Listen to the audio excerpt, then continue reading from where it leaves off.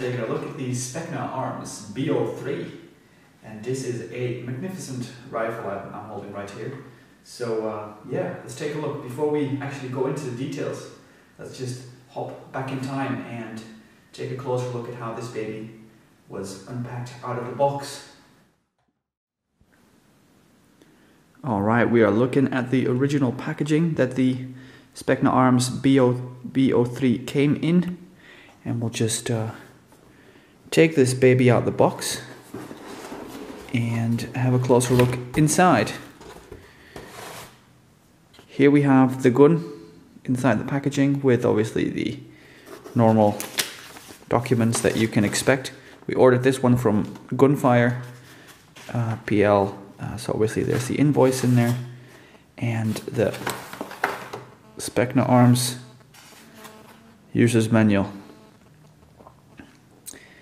So let's take a look at all of the accessories that we get with this gun. You obviously get the standard battery that comes with it, which is 1100 milliamps, 9.6 volts, which is a lot for a standard gun. We get the simple lanyard from Specna Arms, which is really cool. It's got the logo on it, etc. You get a magazine, which is cool. It's a very standard magazine. If you're looking to buy more magazines, or you've already got magazines and you're wondering if any would fit in this gun, the standard D-Boys M4 magazine would fit. Some BBs, as you can expect. I would suggest not to use them because you never know what brand they are. And then of course the actual gun, neatly, tightly packed, leaving for little moving around inside of the box. Very happy with how all the Specna Arm guns are packed.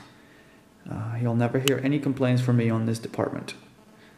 So let's continue to take a closer look at the gun itself, and I'll give you some information on what this gun is made of, and of course some specifications.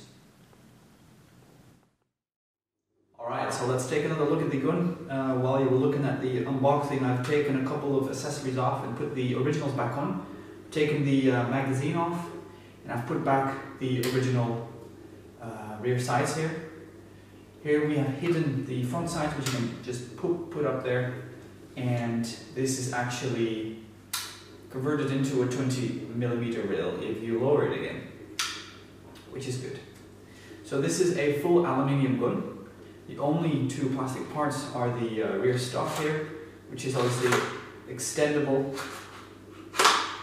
and the hand grip. They're both made of some sort of plastic. The rest is full aluminium, like I mentioned, and the gun weighs 2.6 kilograms, which is a great weight for the material used. It's a couple of grams lighter than the G36, for example. It's very easy to maneuver. It's a lengthy gun, however it's very nice to operate. In this length it's 840 millimeters. And if I extend the buttstock completely, it'll convert into 920 millimeters. So it's very long. This is too long for me, as you can see. I usually have it right around there, and this is fine. So a couple of other things to mention about this gun. It's got a functioning bolt catch lever, which is nice. It's this little thing obviously that we pull back, and this pops open. If I pull back further, you'll see the hop-up unit actually becoming visible. If I release the unit, it stays open, which allows me for easy adjusting to the hop-up. Pressing this little button here will close this little compartment here. Let's do that now. If you press on this compartment, you can close it up again. Now this gun features 20mm wrists all around the gun. So on the top we have the wrist unit, on the sides, and also on the bottom, which leaves plenty of space to equip your accessories, scopes, LEDs, LED lights, laser pointers, whatever you like. Obviously a grip, maybe some kind of grenade launcher if you want, or a little thing to hold on the gun. The flash hider, you can take this off, 14 millimeters counterclockwise, and you can decide to either just take the tip off or the whole unit. So you could take a silencer, this is the SOCOM silencer, you could put it on like this, or you could put it on like that. I like this one more because it's not as long as if you would just put it on the front of the gun. Yeah, like I mentioned, 2.6 kilograms for this gun, and the battery that comes with it is 9.6 volts, standard 1100 milliamps, but you can, you know, upgrade this to 1600 or something like that if you'd like. I'd like to take a closer look with you at, you know, taking this thing off. It's in the end, it's not useful, what is it? Most people will look for a scope, a red dot, or some cool magnifying scope, for example. Very quickly, the magazine, 300 BBs, high capacity magazine. You know, like I mentioned, standard deep voice magazine would fit just fine. Just push it in, snaps into place like a charm. It's got a little bit of wobble in there. It's not much, but it's enough to be annoying. Some people would like to put, you know, just a little bit of tape around the top that will get rid of the wobble for you. But again, it's an easy fit. It's no, you don't need to push on it or anything.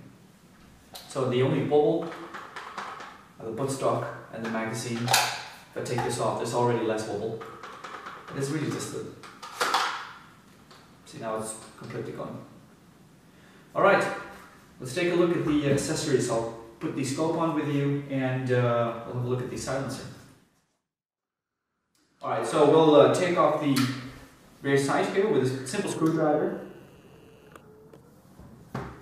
and swap it over for a cool red dot scope. It just screws onto the wrist with a simple little mechanic here. And obviously it's nice when you have one of the quick release scopes. Unfortunately this one isn't, so it's a tad difficult to get it on. I've decided to put this red dot all the way on the back as far as it can go, and it makes it look really, really sleek.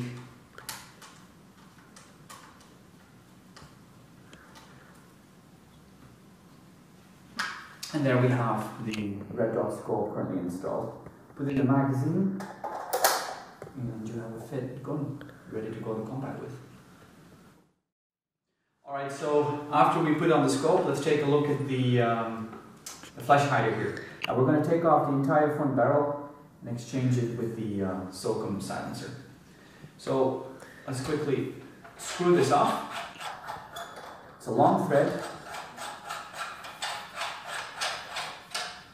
and this actually exposes part of the inner barrel, and you can simply just make sure that you've put the silencer over that properly and start screwing that on. And make sure to do that counterclockwise, obviously.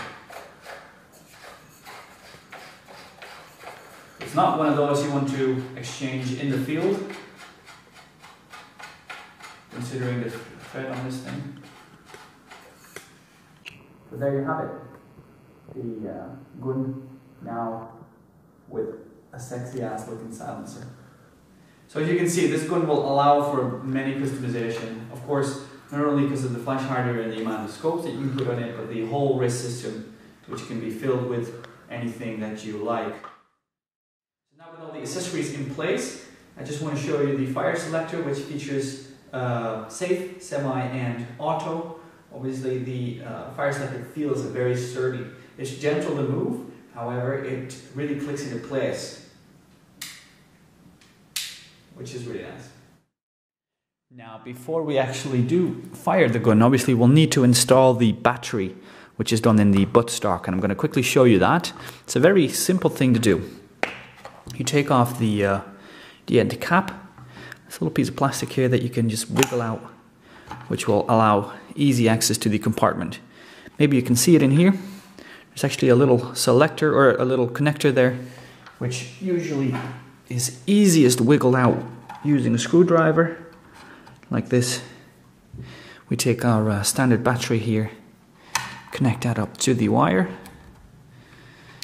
and make sure that we have the stock as retracted as possible. You stick these things in there wiggle them in all the way. And then to hide this connect the easiest, you just extend the stock and make sure that you wiggle the wires in properly. Then you put back the little cap like this, and then you can do that. Put this back in there, and we are ready to shoot. Alright, I'm going to start off by shooting on single, followed by full auto. I've taken the silencer off, and I will also shoot a few rounds with the silencer on, just to show you the difference in look. So we'll start off with semi.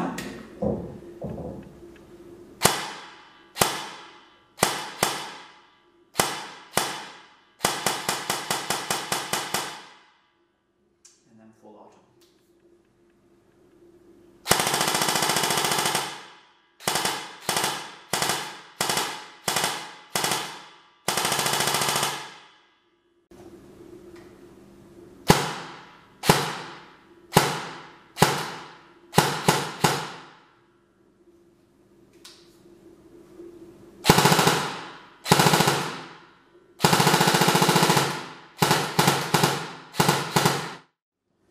So a couple of last things on this gun, guys. I love the M4 model, right?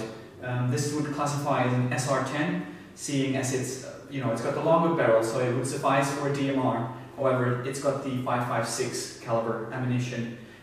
If this would have had 7.62, this would have been the SR25. But this would be an M4 or an SR25, as you please. I love it. I like the look of it. The stock is good. The gun itself is finished in a very, very nice way. A little wobble, the magazine a little, the stock a little, but these are all things that you can manage with, of course.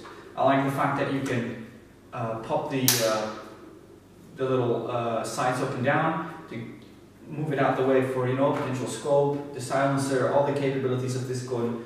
The bolt catch is nice. It's lovely. There's only one thing that I don't like so much about this gun. Again, this is something that you can solve yourself. This gun out of the box is 172 euros on Gunfire PL. It's a lower class gun, and as a result, the accuracy is not as good as you would expect from a pro line. The inner barrel would need a precision barrel. It's simple as that. Currently shooting at 25 meters, and your BBs go everywhere. They don't just go up or down. You can adjust that with your hop up. However, they also turn left. They also turn right. It's not precise enough for that little bit of precision shooting out in the open. If you're shooting indoor with this thing, you could do it easily. However, I would really suggest that you get yourself a precision barrel. That's what I will be doing for this rifle. And for the rest, I love it. I'm very happy with this gun, very pleased. I've shot with it once on a skirmish outside, and this is going to be my primary gun from now on, so maybe you'll be able to expect some more of this. So before I close this little review on the Specna Arms B03, let me just mention real quick again, subscribe to my channel if you liked the review, like the video to show me that you want to see more of this, you'll be able to expect more of reviews on airsoft skirmish videos, but also of course videos on gameplay, game reviews, and obviously I want to approach you guys with some of my own music as well. So subscribe to my channel if you'd like to see more, and I'd like to thank you for watching.